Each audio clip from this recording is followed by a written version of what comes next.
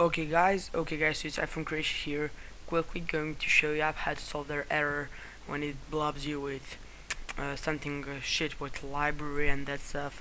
I already have installed this Call of Duty, so it may not gonna, I can't see if when I run it it'll say do you completely want to remove. I don't wanna, but when you run it you get a library 1.3 and a bunch of them. The only thing you have to do is go here, right click, hit open, not double click or install or run, click open, and then just run setup, and that will trust me solve all your problems.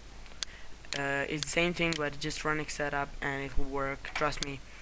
I had the same video on my previous channel that I deleted, and it helps a lot of people, and I hope this will help you. I'm sure this will help you.